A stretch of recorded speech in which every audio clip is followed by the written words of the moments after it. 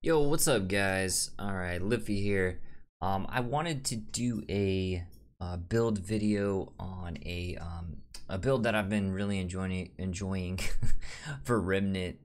So with the Subject 2923 patch, they made a lot of changes to armor and trinkets, rings, necklaces, and things like that. So as you can see here, we're using the Slayer set. The set used to be really good for like single shot weapons. So that's what I was kind of testing out again. But as you can see, there's a new ring on the screen, right? Burden of the Gambler. All right, so let's take a look at this. This is why I kind of made this build, and it's a lot of fun, right? Because something about this is a little bit broken. All right, so Burden of the Gambler. Read this. Disables weak spot damage bonus. Increases crit chance by 15% and crit damage by 25%. Alright. So you can see burdens, they're supposed to have a negative effect, right? Disables weak spot damage bonus. This one does not. So you can still get weak spot hits. I don't know what they mean by damage bonus. I'm assuming it was supposed to be weak spots altogether. However, this thing still poops on stuff, one-shotting everything. I was just doing a run through on like normal real quick, kind of testing it out on adventure mode, farming a few missing items that I don't have.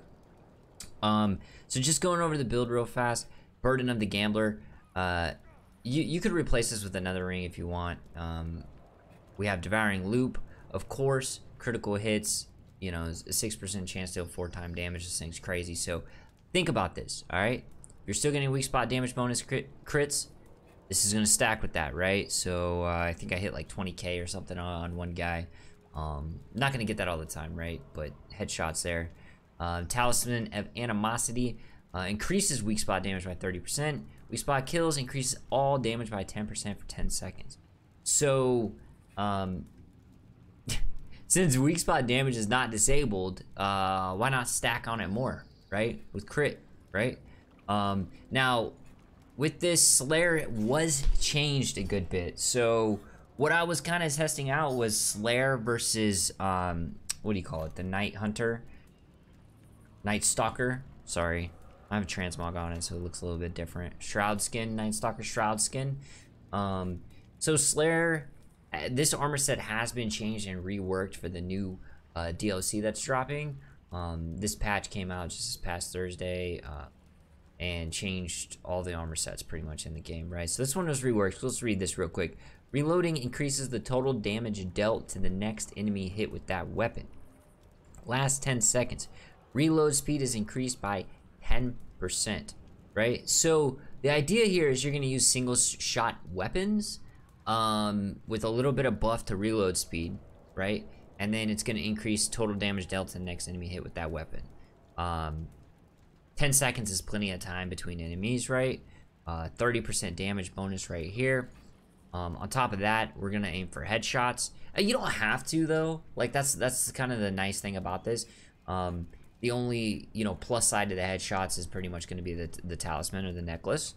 You know, weak spot damage is not disabled, so you still have like crit regardless on body hits. Yeah, I mean, it's gonna pretty much like poop on everything that you hit anyways.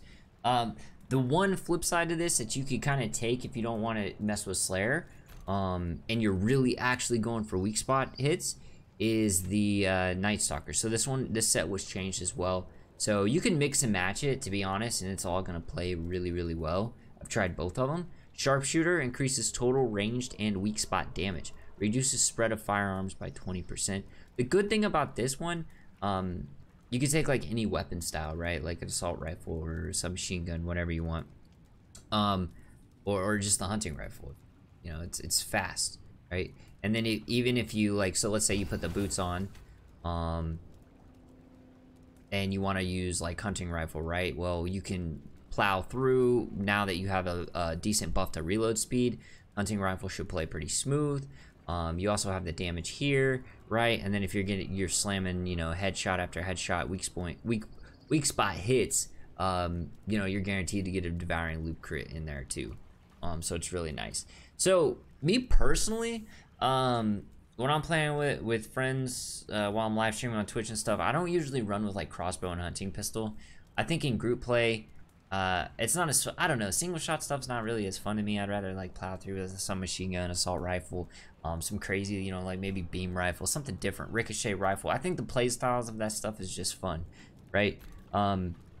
Melee weapon doesn't really matter here. You just take whatever you want, whatever you feel comfortable with. I just have hero sword equipped. As far as the mods go, all right, it's kind of important. So the patch recently made a lot of changes to mods. They feel a lot stronger. Summon scale with mod damage. Mod damage in general is a lot better, I feel like. Definitely better. Some of the armor sets increase mod damage is great, right? So with this, you can run Song of Swords if you want even more damage. The only caveat is you might feel more comfortable or make a better run using something that is going to help with clear, right? If you get overwhelmed real fast because of reload speed and things like that, even though you're going to one-shot like all the enemies, regardless of a headshot or not, right? Like that's why I have Breath of the Desert on the hunting pistol, because mod regen is like insane now. This bad boy, you could just spam this, right? Like you don't even need to run like guns in this game anymore, seriously. Still fun, obviously, right? Like I'm running with this build, it's great, definitely recommend it. Give it a shot, but that's why I'm running a little bit of clear here. Of course, you can change this out for whatever you feel comfortable. You know, maybe you want some defense, you know, maybe some burning effect, whatever you want. Explosive shot with it could be awesome on hunting pistol, you know, clear out ads that way. You could even run like a defensive thing on crossbow or something like that. Oh, nice. Guess what? The game just crashed. So that's another thing. I was literally about to run through this boss too with you guys. But I do all my videos in one take, so awesome, sweet. So on that note, that's one thing that happened with this patch, on the new Remnant patch. People will be crashing a lot, like every 30 minutes to an hour or something like that. I don't know I don't know if it's a memory leak or what, but you got to restart the game. Yeah.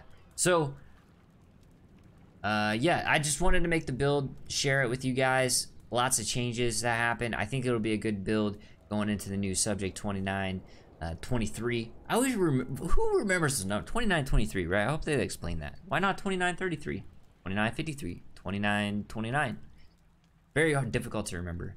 But anyways, dudes, like, subscribe. I stream every single day over on Twitch, twitch.tv/LIFY Liffy.